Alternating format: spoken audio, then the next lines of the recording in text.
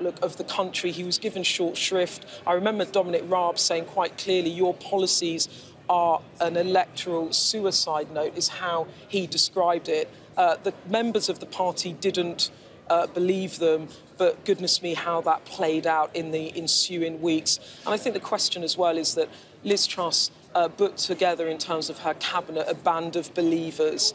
And the question was really, did she have other voices around that table that counselled her for caution? She didn't take that counsel, and she got booted out very quickly. And you were talking earlier as well about whether there'll be any acknowledgement or regret, responsibility taken, or an apology from Liz Truss, because it is, as you were saying, Beth, quite astonishing.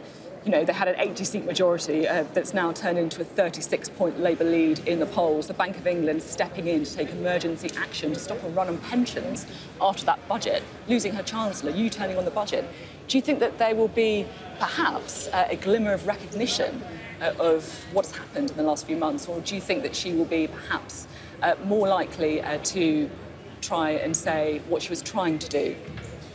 Well, I've actually just got a readout here of what she said in Cabinet today, so maybe that's a clue of some of the things she might say. I think she's coming out, she's probably coming out in a minute or so, but in Cabinet today she talked about, in a short space of time, what her government had achieved. She might talk about the energy bill again, talk about the NI cut, and she also talked about, she also thanked her team, her Deputy Prime Minister, thanking the team for delivering in a difficult time. She set out the priorities that she still cares about: high energy bills, cutting taxes, and putting in a plan for patience for the NHS.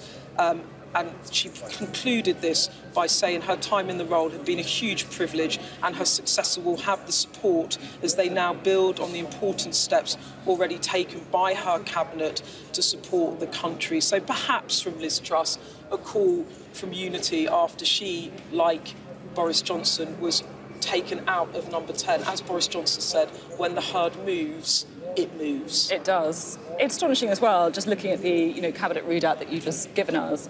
The second sentence saying that in the short term the government had been in place, they'd secured some significant achievements.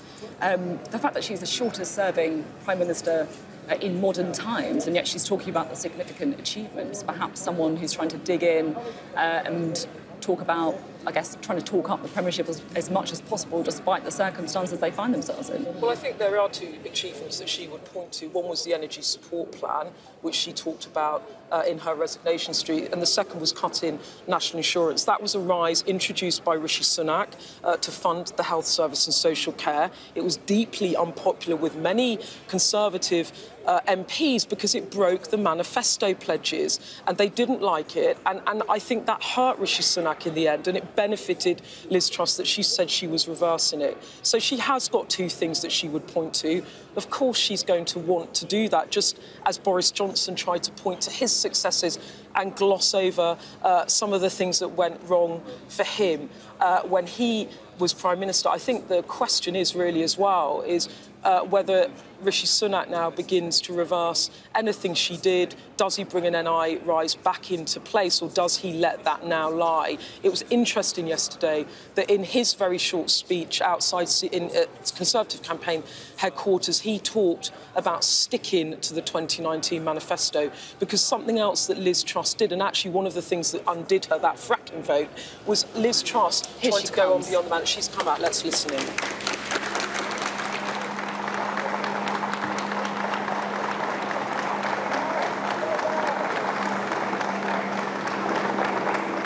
It has been a huge honour to be Prime Minister of this great country, in particular to lead the nation in mourning the death of Her late Majesty the Queen after 70 years of service, and welcoming the accession of His Majesty King Charles III. In just a short period, this government has acted urgently and decisively on the side of hard-working families and businesses. We reversed the national insurance increase. We helped millions of households with their energy bills and helped thousands of businesses avoid bankruptcy. We are taking back our energy independence, so we are never again beholden to global market fluctuations or malign foreign powers. from my time as Prime Minister, I am more convinced than ever that we need to be bold and confront the challenges that we face. As the Roman philosopher Seneca wrote, it's not because things are difficult that we do not dare. It's because we do not dare that they are difficult. We simply cannot afford to be a low-growth country where the government takes up an increasing share of our national wealth and where there are huge divides between different parts of our country. We need to take advantage of our Brexit freedoms to do things differently. This means delivering more freedom for our own citizens and restoring power to democratic institutions. It means lower taxes so people can keep more of the money that they earn. And it means delivering growth that will lead to more job security, higher wages, and greater opportunities for our children and grandchildren. Democracies must be able to deliver for their own people. We must be able to outcompete autocratic regimes where power lies in the hands of a few.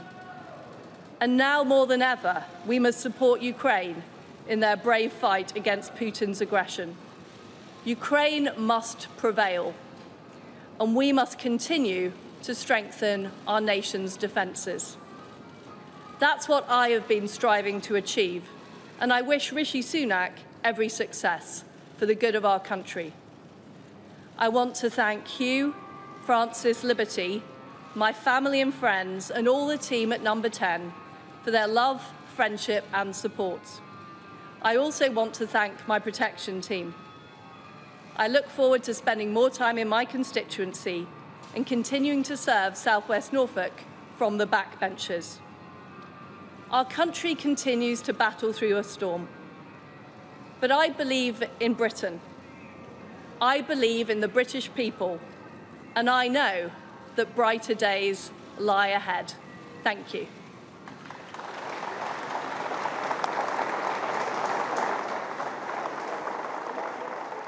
Liz Truss there. Short speech. She now walks off the waiting car with her husband, followed by her two daughters. And really a speech sticking to her message, focusing on growth, focusing on low tax, talking about it is because we do not dare to do things that things are difficult. She did say that she wishes we should see that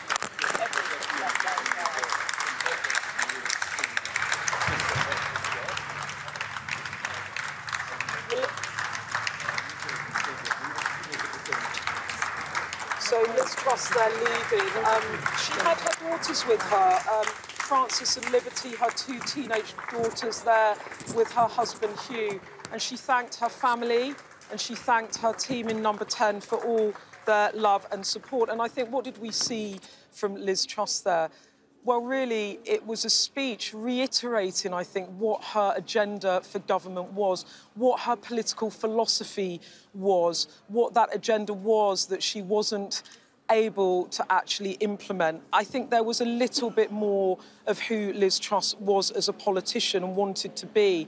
She spoke about a Roman philosopher saying that they wrote, not because things are difficult we do not dare, it's because we do not dare that they are difficult. And in a way, that was the philosophy, wasn't it, of her leadership. I remember when Liz Truss first came into Number 10 and I was phoning around lots of her aides and allies and politicians ahead of her taking up the reins at Number 10. They said, expect shock and awe. Liz Truss is going to come in. She thinks the economy is stagnating because of Treasury orthodoxy. She's going to be radical. She's going to do things differently. And she's going to try and get that target of 2.5% growth.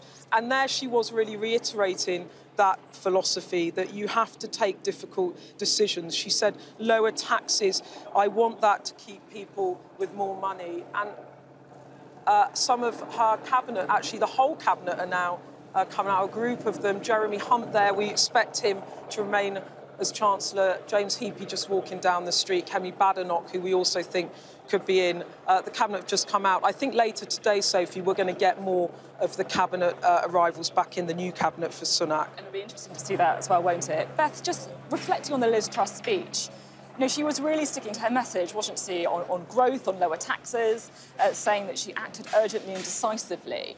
I just wonder, people listening, you know, at a time when we're seeing rocketing mortgage bills, she resigned after 45 days, she was forced to junk her entire budget. Do you think that people might be surprised that there wasn't, I guess, more acknowledgement of the extraordinary premiership that she's had, rather than sticking to the message that she's always maintained? I think there was an opportunity there for Liz Truss to do what she actually did on the media on the Monday after Jeremy Hunt junked her entire budget and said, "I am sorry for the mistakes I made." You did not see that at the podium. There was no "I am sorry" if your life... Penny Mordaunt coming out, and also Wendy Morton there, the former chief. Well, she's actually still chief whip. I don't imagine she'll remain Rishi Sunak's chief whip. But anyway, yes, just going back to what she said, it was very Boris Johnson-esque in that way, but a different style to Liz Truss. But that doesn't surprise me, really. I was thinking about this last night, and really Rishi Sunak is a return to more politics as usual in terms of how a Prime Minister might conduct themselves. If you think about Boris Johnson, he was a populist, he had this popular appeal, he liked to break the rules, he, to his critics, showed scant regard for rules, and in the end that was his undoing. Liz Truss was ideological, really, in her pursuit of what she wanted to do, and quite a radical. Rishi Sunak is a different type of politician, so it doesn't surprise me that Liz Truss was quite like Boris Johnson in talking about her wins and glossing over her losses. Thank you very much. We'll have more with Beth in a moment. Liz Truss now travelling to the final audience with the King. We can bring in our events commentator, Alistair Bruce. And Alistair, after the speech that we just had in number 10, she is all the way quickly to go and see the King. What should she expect? The Prime Minister's coming in now to the quadrangle at Buckingham Palace, and for a moment of punctuation, the political story pauses while the constitutional one takes the centre of that national stage. Inside the quadrangle, the car will draw up outside the King's door, which is on the right of the palace as we look from above.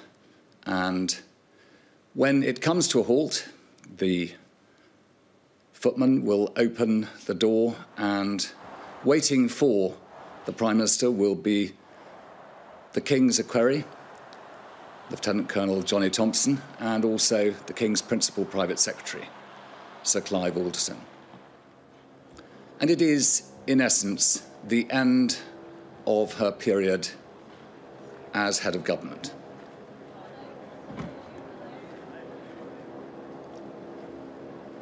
With her husband, and the chance, therefore, after the formal audience, for Hugh O'Leary and probably the two daughters to go in and spend time with the King. But inside the palace now, once the welcome has been done,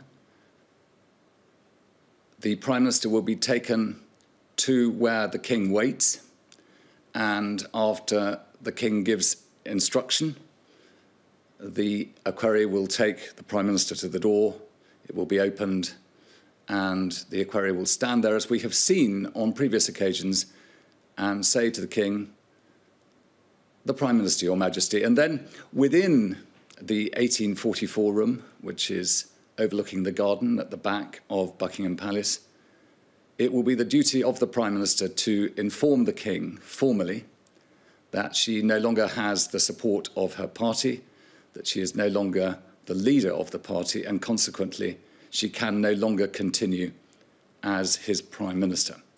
She will then give advice based upon what we all witnessed, that Rishi Sunak is now the leader, and that she believes, as Prime Minister, he would be the best person for the King to call as the next Prime Minister and First Lord of the Treasury. Now, of course, we know so much of this, but the constitutional formality here at Buckingham Palace is a reminder that the monarch is the head of state and Prime Ministers serve as head of government, not only at the King's pleasure, but at the pleasure of that point of holding the majority of opinion within the House of Commons. The King is, in essence, the executive of the nation, but always on the advice of the Cabinet. And so once the formality has been done and the burden of responsibility is over, the King will then call in Hugh O'Leary and anybody else that the former Prime Minister has invited to come to, and the King will receive them. And in due course, Liz Truss will leave under her own direction to whatever plans she has. But the formality of the arrival of a Prime Minister here at Buckingham Palace is now done. And the moment the King is content and the process is done, the King will ask his principal private secretary, Sir Clive Alderton, to call Rishi Sunak to Buckingham Palace. And that process, of course, is all stood by and ready, but the function of it, again, reminds us that while leaders of the government come and go, the King holds the deep keel of the national constitution, and that process is taking place. Of course, for the King, he is taking leave now of the service of Queen Elizabeth II's last Prime Minister of 13 and of his first Prime Minister. And it's only a short period that the King has had the benefit of Liz Truss as his principal advisor. They've held a few audiences. And for the King, it was his constitutional right to be informed, to advise, and to warn. And that process, I'm sure, may have taken place. It is only for the future for us to find out what gentle advice maybe was given by the King during this process. But for this particular moment, for Liz Truss, currently meeting the King and instructing His Majesty that she can no longer hold the position as his Prime Minister, offering resignation and also giving the name of Rishi Sunak to be the next Prime Minister of the United Kingdom, for the King to call as the second Prime Minister and First Lord of the Treasury of his reign.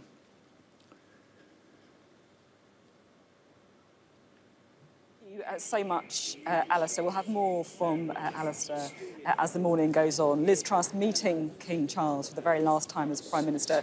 He will shortly have his audience with Rishi Sunak later on today. We'll bring you all of that and go back to Alistair Bruce as well. Meanwhile, here in Downing Street, I feel like people perhaps still digesting that speech from Liz Truss, the Prime Minister who resigned after just 45 days, forced to junk her entire budget, and yet seemingly doubling down on her economic plans, saying that they can't afford to be a low-growth country and even calling for lower taxes. Let's bring our political editor, Beth Rigby, back in, shall we? And really, in many ways, Beth, it feels, as she goes to meet King Charles for the very last time, outgoing Prime Minister digging in, saying, not really acknowledging that she got anything wrong, despite the circumstances. Yeah, look, it was a speech. That speech was just over 3 minutes. So, again, very short. I mean, double the amount of time that she spent talking about her resignation. But in it, if I was to sum it up succinctly, I would say it was a reiteration of her own agenda and political philosophy. There was no regret or apology for mistakes made that brought about economic chaos for many people that led to rising mortgage deals, rising inflation, worries over pension funds, forcing the Bank of England to step in with that £45 billion emergency package in order to stabilise some pension funds. There was no admission of some of the mistakes she made instead, and this was quite Johnsonian in terms of both the style, but also quoting a Roman philosopher, quoting him saying, I think it's Seneca, saying it's not because things are difficult that we do not dare, it's because we do not dare that they are difficult. And really, what is that summing up? It's summing up her belief that her policy strategy was correct, the execution was wrong. And that will be the legacy of Liz Truss, that the policy was wrong and it created turmoil, which basically kicked her out of number 10. And now she has left it to her successor, Rishi Sunak, to try to pick up the pieces. She wishes him every success, and it does feel like he might need it, given the economic outlook. Beth, thank you very much for your analysis. More from Beth as the morning goes on. Now, we're joined by Sean Worth. We can go to our next guest, a former Downing Street advisor, former head of the Conservative Policy Unit, now director of the consultancy WPI Strategy. What did you make of that Liz Truss speech? Well, I'm a Member of Parliament for South Suffolk, and I was Rishi's PPS when he was Chancellor Exchequer. The main comment I wanted to make was, I think, it's incredibly difficult to deliver a speech like that. She's had a very difficult and challenging period as Prime Minister, a very short period. But I think what she was saying is, these are my deeply held beliefs, I haven't changed them, and implying that she still has, a future in public life, which of course she does. She will remain a Member of Parliament. She's a proud East Anglian MP like me. I represent a seat in Suffolk. She's in Norfolk, and I'm sure we will hear much more from her in the future. And it's to the future we now look, of course. We're now transitioning to a new Prime Minister, Rishi Sunak, and I think that you've underlined it. The crucial thing for him is to bring economic stability, to ensure that there is confidence in the country that we are restoring the fundamentals of sound economics. Apologies for the wrong introduction. James Cartledge, of course, the Conservative MP for South Suffolk. Great to have you on the programme this morning. I feel like it's one of those days, very busy here at Downing Street for us. You're talking there about the Liz Truss speech. I just wonder how you think your constituents might view that speech. This is the woman who effectively crashed the economy. She had to junk her budget. She's become the shortest-serving Prime Minister of modern times, and your constituents are paying for it in the form of higher mortgage rates as well. And yet she's coming there to say that the government acted urgently and decisively, that she was on the side of hard-working people, and reiterating the economic strategy that got us into the mess in the first place. Well, I would interpret it as she's saying, my beliefs haven't changed. Now, whether that means she's saying the execution was wrong, I think the point is a speech like that is very difficult. She is, at the end of the day, a human being who's had a very difficult period, ultimately, has left after a short time in office. And I think, as I said, that she is saying, look, I still have a future in public life, and these are my core beliefs. But in terms of what I say to my constituents, and this is what matters to me, the businesses in my constituency, people with mortgages like you were just talking about, actually there's some good news, which is that there is a glimmer of a sign that mortgage rates are starting to stabilise, if not even come down. Some rates have come out today that are lower. I was a mortgage broker before I became an MP, and it's really good to see that. Of course, the fact is interest rates overall are still on an upward path, and that's true around the world. And I think that, as I say, the really crucial thing now, as Rishi Sunak prepares to become our constitutional Prime Minister, going to see His Majesty, is that we need to have a period of stability. We need to have a period where the public feel we're in control of the economy as best we can, and preparing the ground for getting back to delivering our 29 manifesto, which we were elected on. Now, you, of course, worked with Rishi Sunak when he was at the Treasury. You backed him during the leadership campaign. What do you think we can expect to see from him as Prime Minister? Because there's going to be difficult decisions ahead. This is your chance to level with people. A tax is going to go up and a spending going to come down.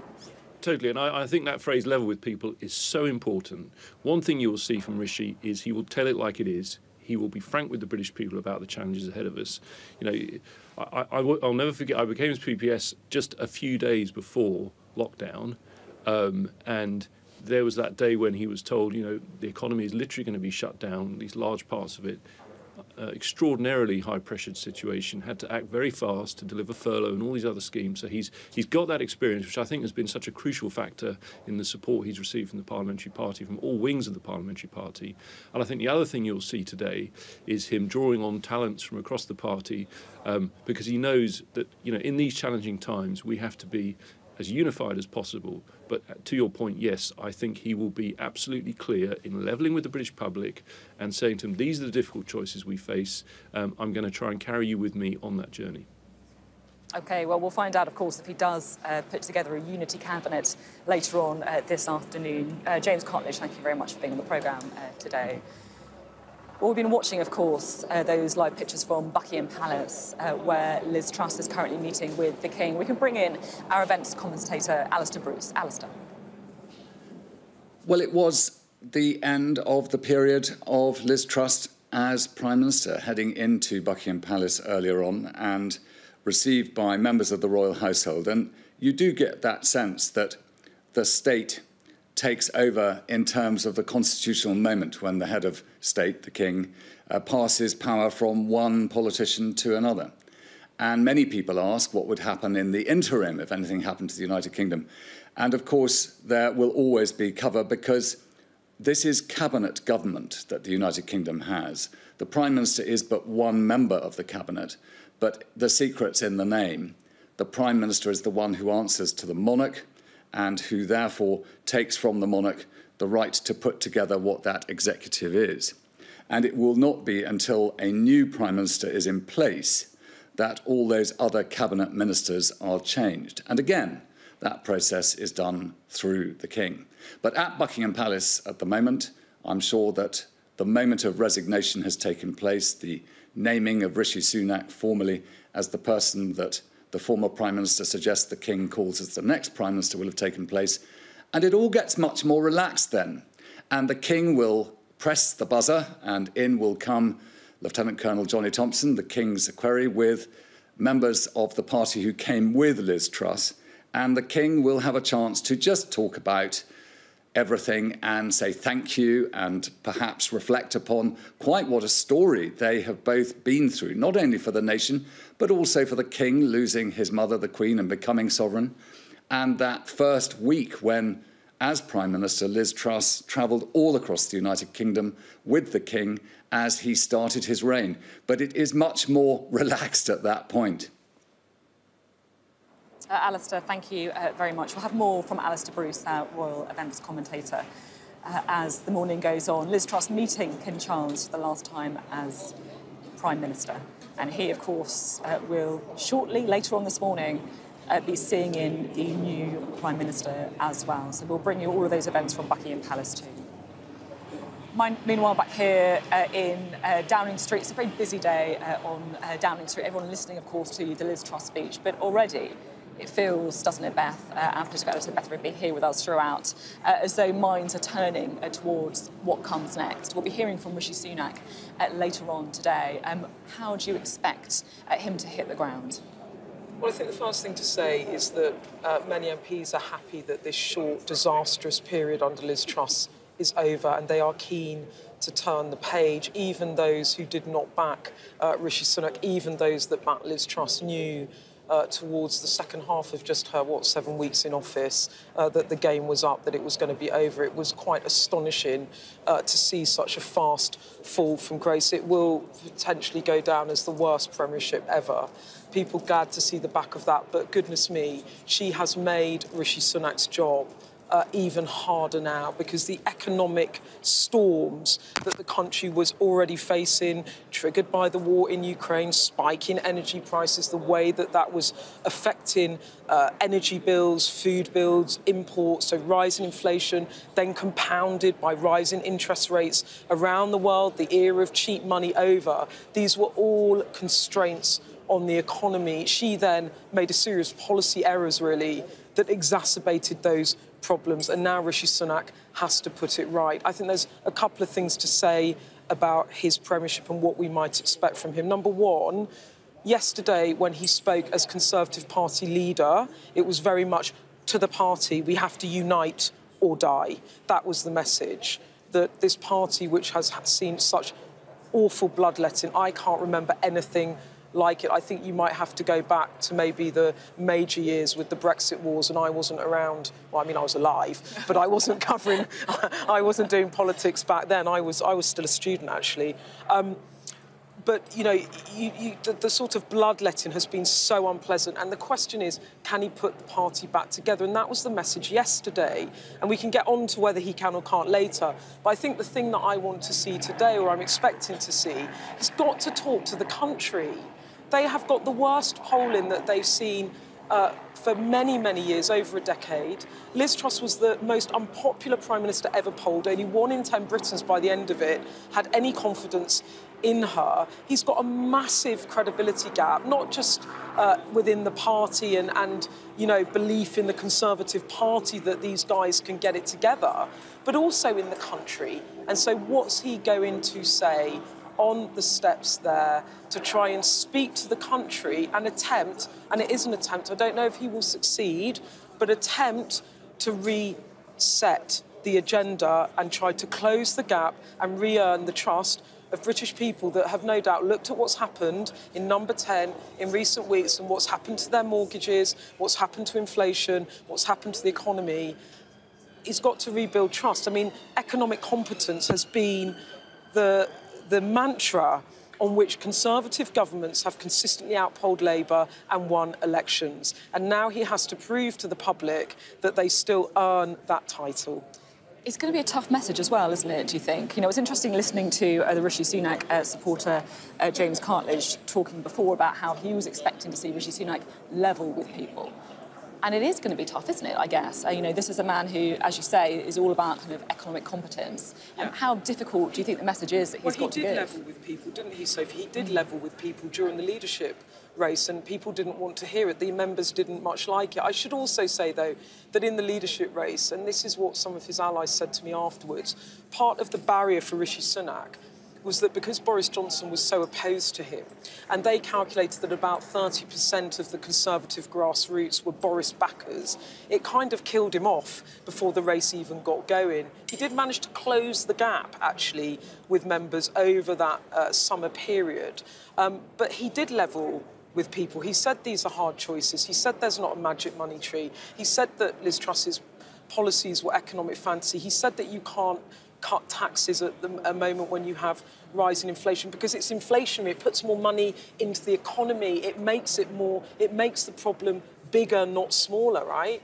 So he did say all of these things, and I think that that's what we're going to get more of. But what's the problem for him? Look, if you look at the public finances, those unfunded tax cuts and the knock-on effect for pushing up the cost of government borrowing because the markets were less confident about the government's long-term fiscal plans has added debt to the balance sheets of the United Kingdom government, and it could be that that fiscal black hole that the new Chancellor has now got is even bigger than a few weeks ago. Well, it's not could, it is. It's even bigger than when Liz Truss took office. And there have been estimates from the Institute of Fiscal Studies that that black hole could be £60 billion.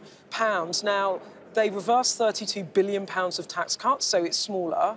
But people have also been saying to me around the Treasury, actually, the recent market turmoil and inflation is pushing it back up. So he's got really, really difficult tax and spend decisions to make. We expect that statement on October the 31st. But what's he going to do about uprating, say, benefits in line with earnings or inflation? Does he drop Liz Truss's defence pledge? How does Ben Wallace feel about that? Does he cut public spending, as she said she would do? I mean, one person familiar with the Treasury said to me the other day, it could be twice as bad in terms of cuts that we saw in the austerity years under George Osborne.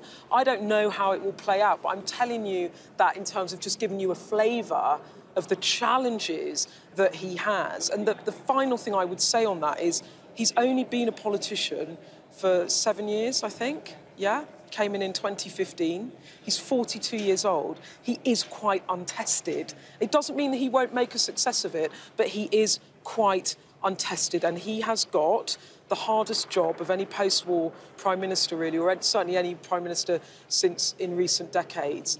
And it's made all the harder by the mistakes Liz Truss made. Beth, thank you very much for your analysis. Beth there talking about what to expect from Rishi Sunak when he comes out after his audience with the King as the new Prime Minister here on Downing Street. I have to say, we were expecting him to give a rather different speech to Liz Truss, where she was calling for lower taxes and saying that they need to focus on growth. Rishi Sunak, the message from him, likely to be very contrasting indeed. Well, we're joined now by Sean Worth, who's a former Downing Street advisor, former head of the Conservative Policy Unit, now director of the consultancy WPI Strategy. Thank you very much for being with us. First, shall we reflect on the outgoing Prime Minister, Liz Truss? What did you make of the speech that she gave? Oh, I thought it was okay. I mean, I think she's in a slightly embarrassing situation, isn't she? She's been the shortest serving Prime Minister. It's all a bit embarrassing. And she looked like somebody that just wants to exit stage as quickly as possible because the main act is coming on. But yeah, I mean, all eyes now on Rishi Sunak. Yeah, all eyes on Rishi Sunak, and he's got a really difficult challenge ahead of him, hasn't he? The Conservatives absolutely languishing in the polls, a huge budget black hole, public services already squeezed. Do you think he's got any chance of turning things around? I do. I mean, everyone at the moment is focusing on policy, and quite rightly, you know, we're in an economic crisis and all of that. His biggest priority right now, though, is just to get rid of the distraction of his internal enemies, the right of the Conservative Party. That, you know, every time the Tory Party seems to be in power, happened when I worked in government, the right of the party destabilises it. So he's got to somehow draw a cabinet together that, yes, includes them, but doesn't let them dominate things. It's no coincidence that none of them ever tend to appear in cabinet in serious jobs or feature in election campaigns, is because, you know, broadly that wing of the party isn't particularly well liked, and unfortunately there's a lot of them, and you've got to manage them. That's your first priority: get rid of the distraction, then grip the crisis, get hold of that economic agenda, and deliver a budget that brings the market back to confidence. It's interesting talking there about the risks of the right of the party. Interviewed Steve Baker at the weekend, who said that if Rishi Sunak kind of rode back on the Northern Ireland Protocol, that the ERG, the right-wing group of Brexiters in the party, would implode whoever was the new Prime Minister. How important, with all that in mind, do you think the reshuffle is later? It's massive. You know, Steve Baker actually is not one of the most mad figures in the right of the party. He's not mad at all, but, you know, the sort of Chris Chopes and I don't want to start naming people, but you know who I mean.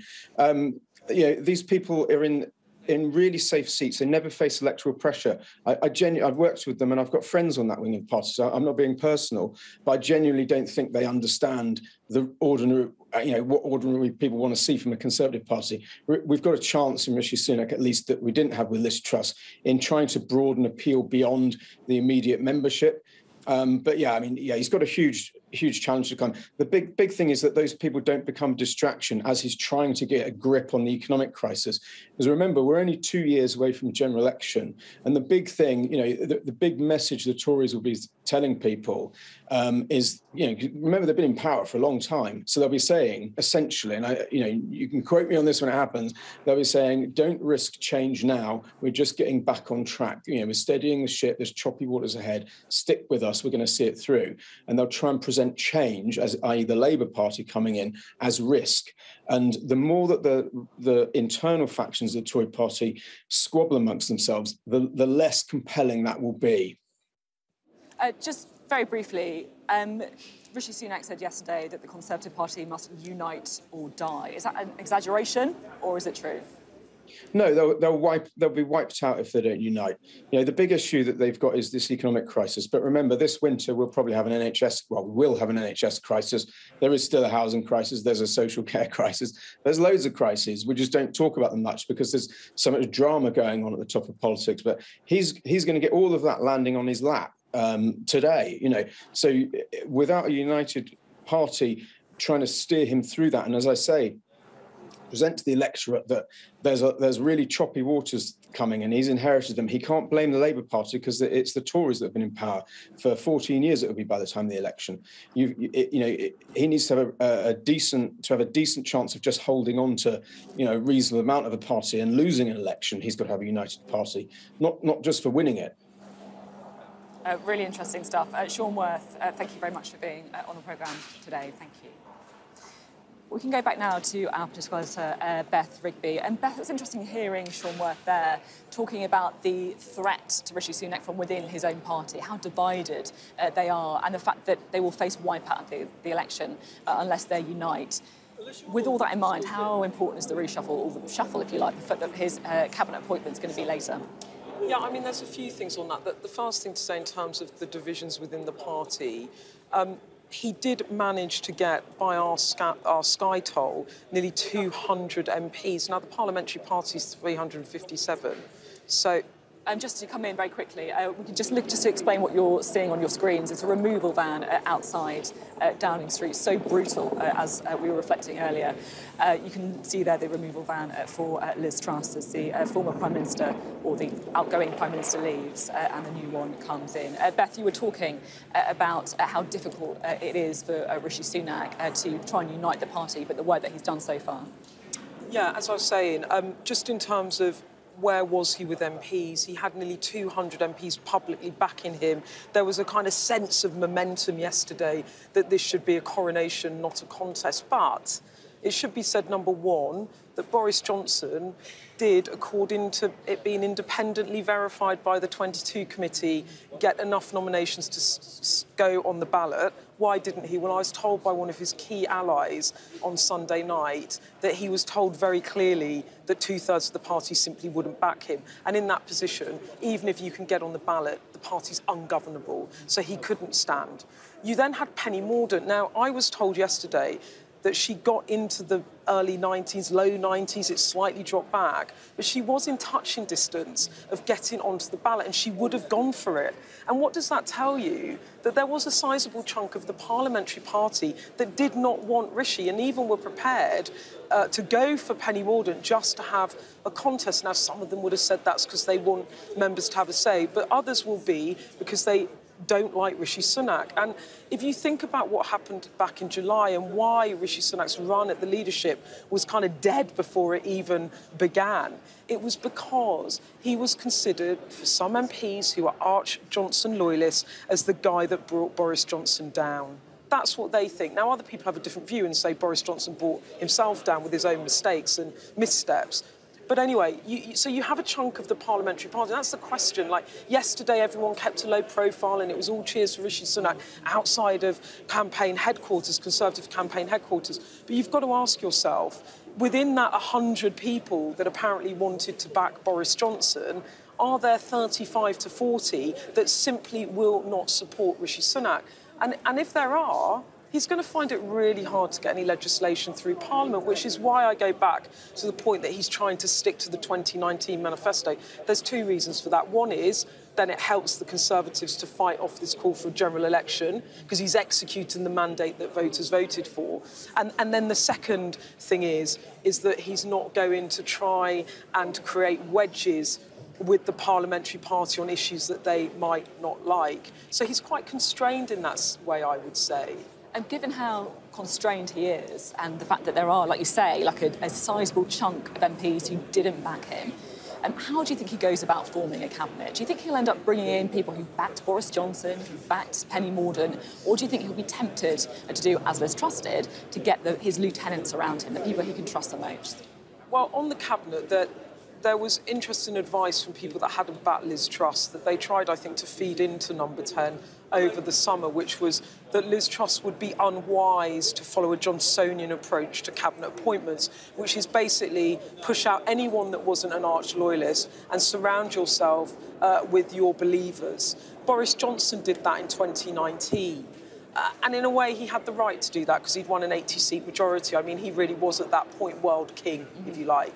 Liz Truss also tried to do it. People were saying to me before, if she has any hope of trying to bring the party with her, she should build a cabinet which reflects different wings. But I guess from her perspective, her agenda was so radical that she didn't want to have disagreement around the cabinet table. In the end, that was a big mistake because actually what happened was there was no breaks, there was no caution, there was no counter-arguing to some of the policies that brought her down. So that brings you to Rishi Sunak. I don't think he has an option but to have a unity cabinet. And what am I looking at? Well, you saw on the right of the party the likes of Suella Braverman and Kemi Badenoch. They would have been the people that maybe would have run against him had the threshold for nominations been lower. They both endorsed him publicly. Will they be rewarded with returns to cabinet, into his cabinet? You've got his key gang, really. As I understand it, Jeremy Hunt is meant to be staying as Chancellor. That's what I learnt last night. I think that will be the case unless something changes today. And that makes sense because Rishi Sunak doesn't want to unsettle the markets and Jeremy Hunt has now become the voice of calm, hasn't he? But then in the wider cabinet, well, who are his gang, if you like, the guys and girls that got him into number 10? You've got Mel Stride, the chair of the Treasury Select Committee. You've got Gavin Williamson, the former Chief Whip and Education Secretary. Grant Shapps, now Home Secretary, a key ally of Rishi Sunak. Will he keep him at home? There's talk that he might. Or will he move Dominic Raab into home, the former Foreign Secretary and Deputy Prime Minister that stood behind him in July and was summarily kicked out of cabinet and went back to the back benches? So I expect that he will be back too. Who else? I've got other names. Mark Harper, another former Chief Whip. There's a number of allies that Rishi Sunak will want to reward, but I also think that he will have to try to keep different wings of the party in cabinet. But something someone else said to me that's close to him and on his team is that what he really needs to do is bring the A game, because it shouldn't be, at the moment, given what's going on in the country, this is their argument, that you bring in people for political reasons or loyalty reasons, which is what Boris Johnson is, like loyalty above everything else. What you need is competence. Because, actually, as one of the guests was saying, we keep talking about the economy, but the problems of the country are so much bigger than that. Look at the NHS, record waiting lists. It's, you know, people are really unhappy because they can't get doctor's appointments. There's probably, like, education, you know, school funding. How are they going to cope with rising inflation and funding day-to-day spending on public services? There's so many issues. Strikes, public sector pay. I mean, there's so many issues. Defence, the war in Ukraine, you know, is there going to be an escalation? I mean, they keep popping into my head, like the inbox is horrific, really. Who would want BPM? And so he really does need to put in there an A-game cabinet. And I'm really interested to see, this is for me the kind of most interesting thing now, how much of a reset is it? And he really needs a reset if he's got any hope of bringing this divided party back together. It really will be. More from Beth as it goes on. We have got communications from Buckingham Palace. The Right Honourable Elizabeth Truss had an audience with the King this morning and tendered her resignation as Prime Minister, which His Majesty was graciously pleased to accept. That in from Buckingham Palace.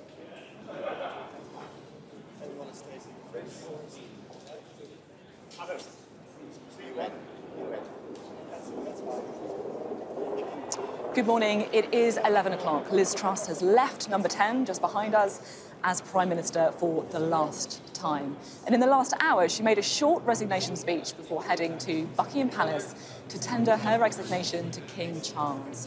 When in a few minutes' time, we're expecting to see her successor, Rishi Sunak, arriving at the palace, where he'll then be formally invited to form a new administration. We will bring you live coverage throughout the rest of the morning. First, though, let's listen, shall we, again to what Liz Truss said in that final speech as Prime Minister. It has been a huge honour to be Prime Minister of this great country, in particular to lead the nation in mourning the death of Her late Majesty the Queen after 70 years of service, and welcoming the accession of His Majesty King Charles III. In just a short period, this government has acted urgently and decisively on the side of hard-working families and businesses. We reversed the national insurance increase. We helped millions of households with their energy bills and helped thousands of businesses avoid bankruptcy. We are taking back our energy independence, so we are never again beholden to global market fluctuations or malign foreign powers. From my time as Prime Minister, I am more convinced than ever that we need to be bold and confront the challenges that we face.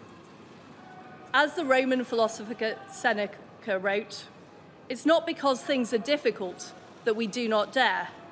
It's because we do not dare that they are difficult. We simply cannot afford to be a low-growth country where the government takes up an increasing share of our national wealth, and where there are huge divides between different parts of our country. We need to take advantage of our Brexit freedoms to do things differently. This means delivering more freedom for our own citizens and restoring power to democratic institutions. It means lower taxes so people can keep more of the money that they earn. And it means delivering growth that will lead to more job security, higher wages. That is the live shot that you can see there of Rishi Sunak.